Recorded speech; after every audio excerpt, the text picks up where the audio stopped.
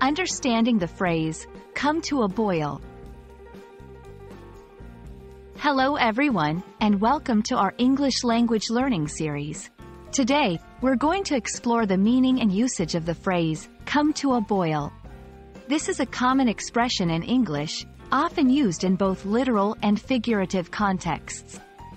Let's dive into what this phrase means and how you can use it in everyday conversation.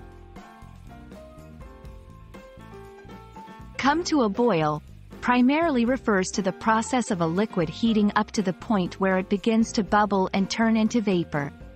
This is commonly seen in cooking, like when water starts boiling in a pot. For example, wait for the water to come to a boil before adding the pasta. This usage is straightforward and is related to the physical process of boiling.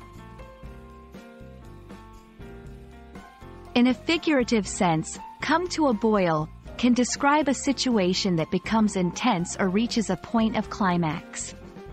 It's often used to talk about emotions, tensions, or events that have escalated. For instance, the argument between the two teams finally came to a boil in the last quarter of the game. Here, it suggests that the situation has reached a peak of intensity. To better understand this phrase, let's look at some sentence examples. 1. Literal. I waited for the soup to come to a boil before reducing the heat.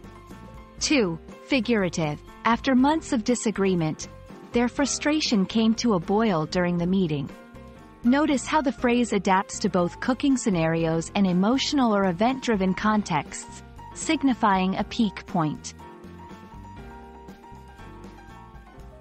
That's all for today's lesson on the phrase, come to a boil.